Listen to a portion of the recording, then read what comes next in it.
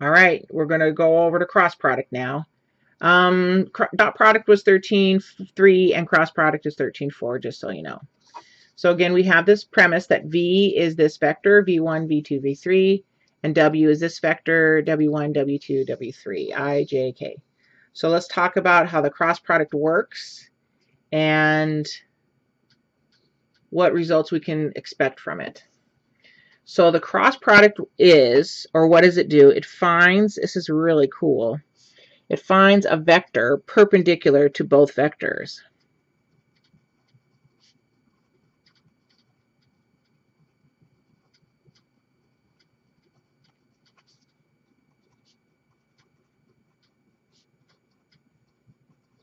Finds a vector perpendicular to both vectors, in this case V and W.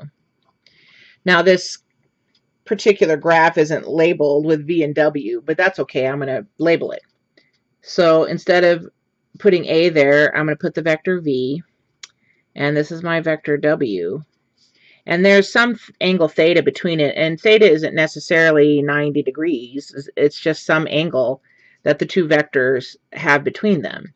And when I do the cross product, I get a vector that's perpendicular to both. So technically that's perpendicular there, and then it's also perpendicular here. This would be considered V cross W. All right, what else happens here? Now I set it up there, but let's take note of it. If I write this on a piece of paper, I say V cross W. Okay, that's how I pronounce it. I'm not going to say V times W or VXW. It's V cross W. Now V cross W has two formulas, kind of like dot product. So V cross W is equal to the magnitude of V times the magnitude of W times the sine of theta. Now the dot product was cosine of theta. This is sine of theta. And this is a scalar, this number right here. I don't want a scalar. What I really want to do is make it a vector, so I multiply that scalar to a normal vector that's normal to V and W. Now the vector n can go two ways. So if I have a vector V and I have vector W, I can have n going this direction or n going down this direction. And we have to kind of determine which way n is going, up or down, and it depends. So what does it depend on? The direction of n, make sure you can see this,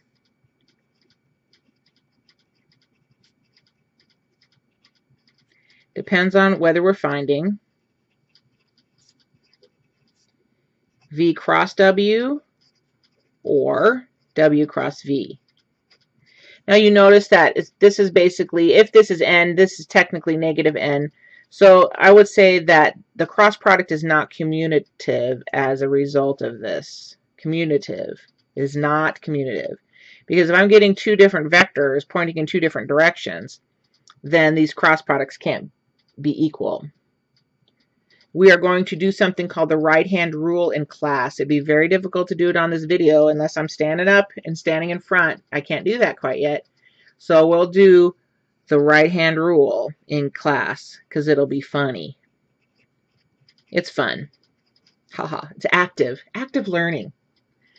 All right, so let's talk about how we calculate the cross product. Well, besides using this formula, which it's kind of a weird formula because this vector n here, this number here has a particular geometric value to it, but then when you have to put it in front of this vector, it's kind of weird. So we have another formula to calculate the cross product. Now this is a determinant of a vector. So the first row is I, J, K. The second row are the components of V because V comes first. And the third row are the components of W. And then we find that determinant, and that gives us a new vector that is perpendicular to these two vectors at the same time. I'll show you how to do it. Don't worry. If you know how to do determinants, that's great, but not many of you do. You can't do this in your calculator, unfortunately, so I have to show you, and I will do that eventually. But last but not least, cross product is always a vector result. Always. This is the biggest issue that students have between these two. One's a scalar dot product and one's a vector cross product. You just kind of have to do enough that you remember it. That's on page 711 if you want to read about it in your textbook. All right. And you should be reading the things that I tell you to read in your textbook. All right. A lot of students think that I'm just going to watch enough videos, I'll learn everything, but part of learning is learning how to read something. So make sure you look at your textbook. I know it seems old-fashioned, but a lot of people, a lot of studies have shown that when you read something from a book, an actual book, not a Kindle or your computer, it actually helps your brain remember it in stronger ways. All right, let's do some special notes.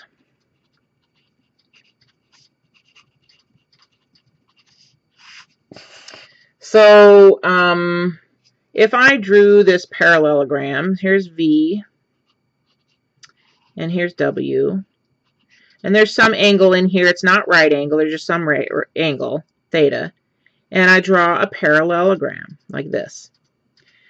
The area of that parallelogram is the magnitude of V times the magnitude of W times the sine of that theta that's between the vector V and W. Now this is a scalar, right? If you take a look at this formula, I told you that that's a scalar, and we multiply that scalar times this normal vector, okay? But if I just look at the scalar, what that actually represents is the area that the two vectors create in that parallelogram, the whole thing. It's kind of neat. Let's remember that this is going to be a scalar as is. And this is actually very easy to prove why this is giving me the area of a parallelogram. So I'm going to kind of take another sheet of paper here and turn it over and show you why it works. It's very quick, okay? Don't panic. All right, so if I take a parallelogram and I want to find its area, well, let's make a better looking parallelogram. Let's not do that parallelogram. All right, let's try another one. We got to make it actually look like a parallelogram. There we go. There's a parallelogram. The area of a parallelogram is base times height, okay? So the height of this parallelogram, we usually just go from the top straight to the bottom. So there's the height, but I can also put it right here, correct? Now, if I put my vectors on there, that would be my vector V, and then my vector W would be right here. And then the angle theta is right there. So the height, well, let's do the base. The length of the base of my rectangle actually is the length of vector W, also known as the magnitude of W. So that's my base.